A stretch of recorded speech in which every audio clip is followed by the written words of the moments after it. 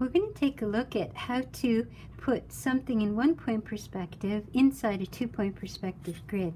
So we'll begin by, every time you get a grid, you need to make sure that you're very aware of where the eye level is and make the vanishing points as little as you can. This one on this side was a little large. So we know where our 2 vanishing points are. To draw something in 1-point perspective, you have to find a line on the grid in which it bisects each of the boxes right in half, corner to corner. So you start from the corner of your grid and you look to see, move it, move it, move it until you find the spot where all the lines line up, all the corners. So here we go. We've got this corner lining up and this one and this one and this one. So we're on the right track here.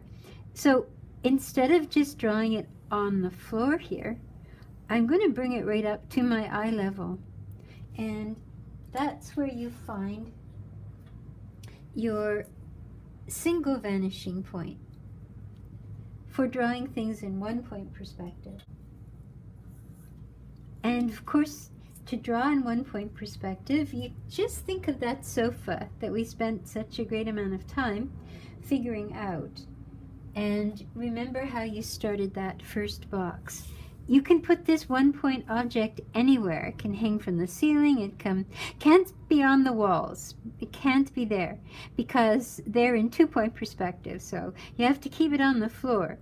Now remember how they start. We start a 1-point perspective box by drawing a straight line, as if you could draw this line with your parallel ruler. That would be the best idea.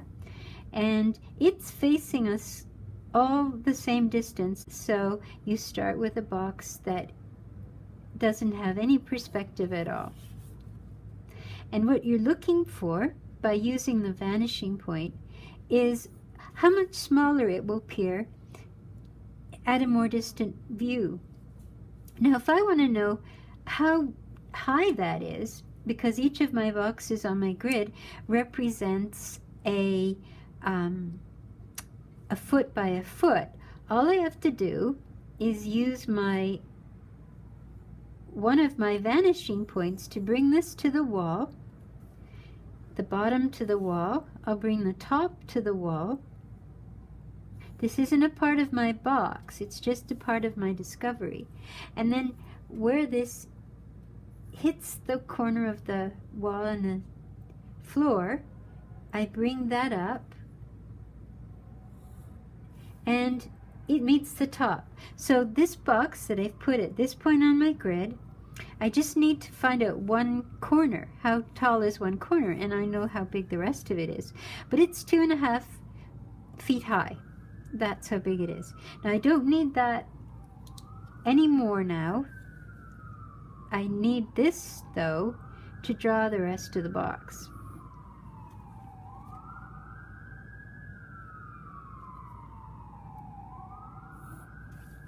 And as soon as you have the top, you're going to have to decide on the depth. So you could choose anything that you liked. If you map this on your floor plan, you'll know exactly where to place it, and you'll know exactly how deep to make it, because you'll have chosen it to be a certain size. Now this is unfortunate. It lines up with the vanishing point. I'm going to just bring this over so I can make a better choice on how deep it's going to go. So you just go ahead and make a 1-point perspective box the way that we've been doing it for quite some time now. And if I follow this across, remember it's always important to draw the hidden parts of the box as well.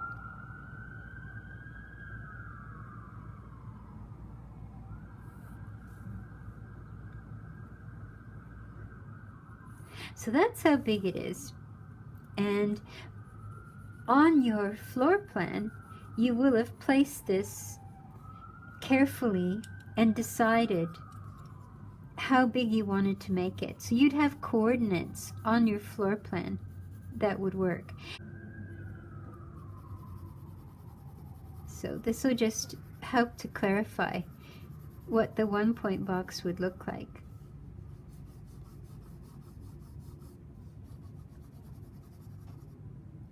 Now, as opposed to a 2 point box, where you use only these 2 points and you start with a corner.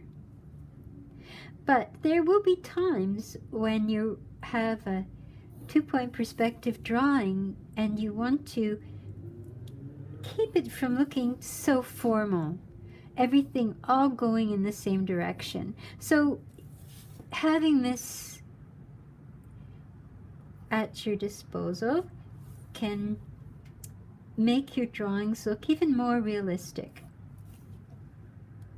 So here's our difference, the difference between the two. You'll notice too that verticals always remain straight because they're the same distance from us throughout their length. They don't need a vanishing point at all.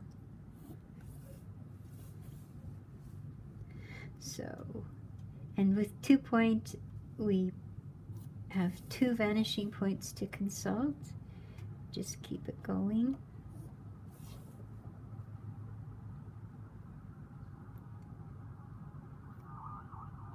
So that's the difference.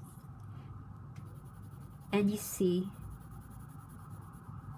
you could really make things different. If you have a chair turned at a slight angle, it's going to be a little more inviting, perhaps, a little more informal. Or it could be something as simple as a planter or something, a decorative item. So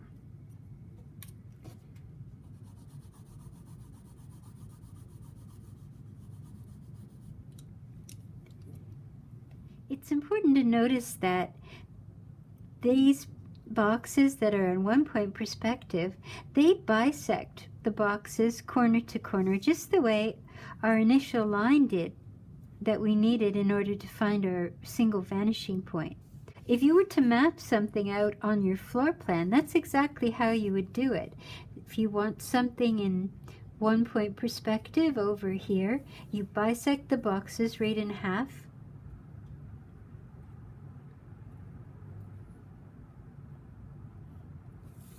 And in half again. And then you see you would map these up on your floor plan, on your perspective. You'd have 4 coordinates to find. So this one would be 3 boxes back and half a box in from your carpet.